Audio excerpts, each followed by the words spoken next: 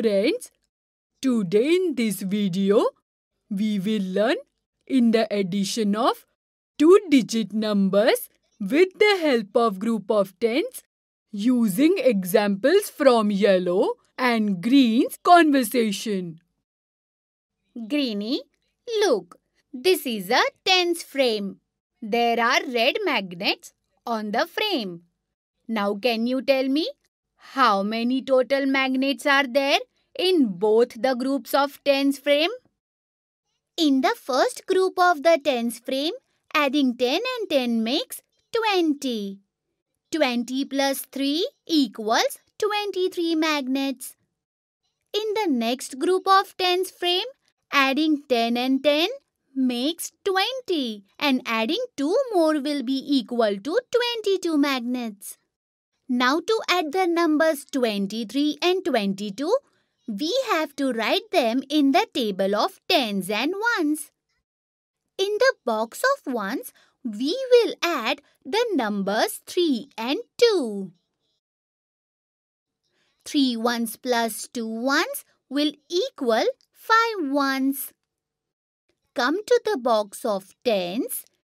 2 tens plus 2 tens will make 4 tens. So here there are 4 tens and 5 ones. Therefore, in both the groups of the tens frame, there are 45 magnets altogether. Well done, Greenie. Hey, yellow, what is this? That is an abacus. Let us look at another example. Look, in abacus A, the box of tens has 3 beads and the box of ones has only 1 bead. So here, abacus A has 3 tens and 1 ones. So adding 3 tens, that are 30, and 1 ones, that is 1 will be equal to 31. Hey, perfect answer, Greenie. Look, here in abacus B, the tens box has 1, 2, 3, 4 and 5 beads. And the ones box has 1, 2, 3, 4 and 5 beads. So abacus B has 5 tens and 5 ones. So here 5 tens, that are 50 added to 5 ones, that are 5 will make the total number as 55. Now tell me, if the numbers in abacus A and abacus B are added, what will be the answer? To add both the numbers on the abacus, we will write them in the table of tens and ones. We will add the numbers in the ones box first, that are 1 and 5.